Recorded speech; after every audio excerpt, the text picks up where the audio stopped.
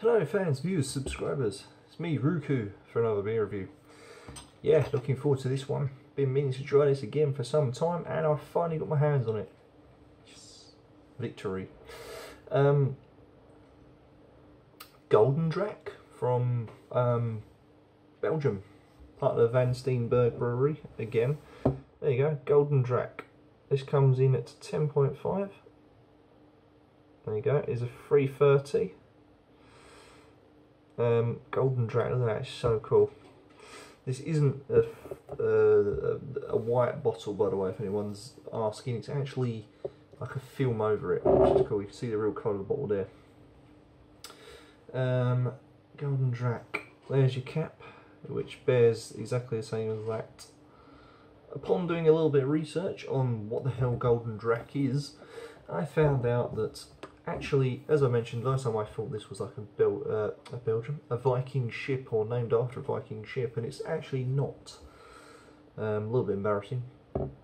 It's actually the golden statue that sits on top of the Belfry Tower in Ghent in Belgium. So that's why they get the symbol. Pretty cool, huh? I like it. Yeah, looking forward to this. Look at that. Don't know if we're going to get the colour here today. I've got lights on. We can see this sort of reddy, ambery colour here, like a rose red. It is really like a blood red almost, hints of orange, golden, sappy kind of colour. Yeah, it looks really cool. The head is massive, you can't, it's thick, foamy. Didn't go well the pour, it just shot right up. Gulden draak. Don't know why I said that. Yeah, I can smell this from here. Ooh, this is going to be a strong beer. Ooh, the smells are really strong. It smells like charcoal, burnt wood. Burnt wood? Is that a thing, burnt wood? Quite woody and earthy. Hints of malt, I guess, coming through on the nose a little bit, but a little bit, yeah, different. Roasted comes to mind. So there you go, Gulden draak, 10.5%. I'm going to move this because my camera does not like this light. You'll notice the lines going across. Really irritating on my side, especially when you're viewing this as well. Right, cheers everyone.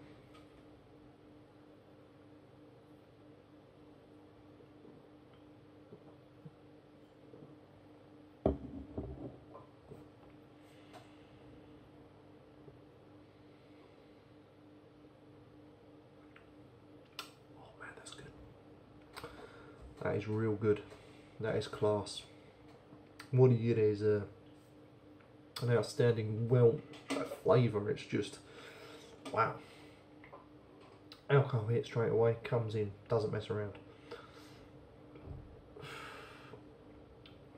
I'm not sure what flavours I'm getting.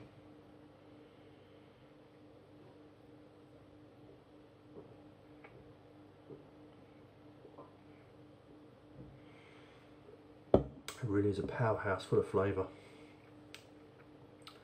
Sweet, I don't know, sweet flavours in between.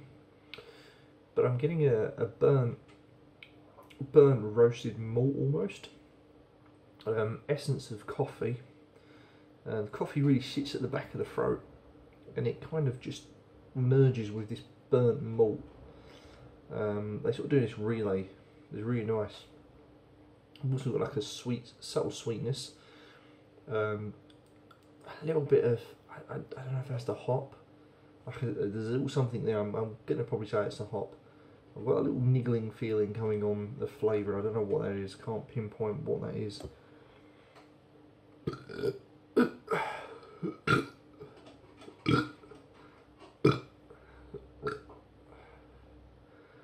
Any more? No.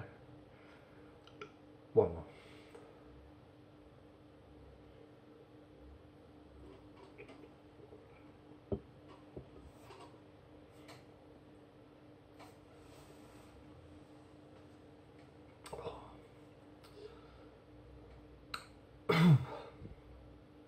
It's strong flavoured.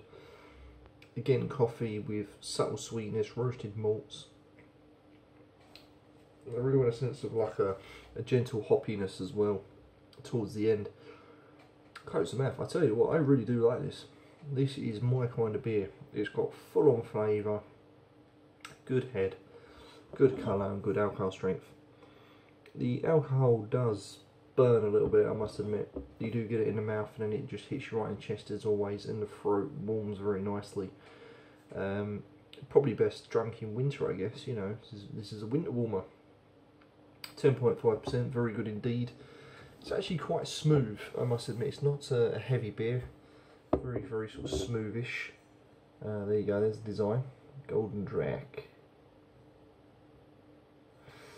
Yeah, very, very smooth. I like it. I really do. So, on with the score. What are we going to give it?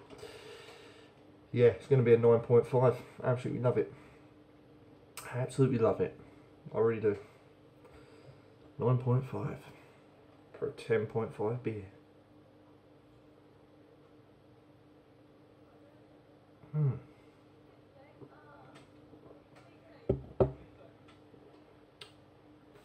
Fantastic goal.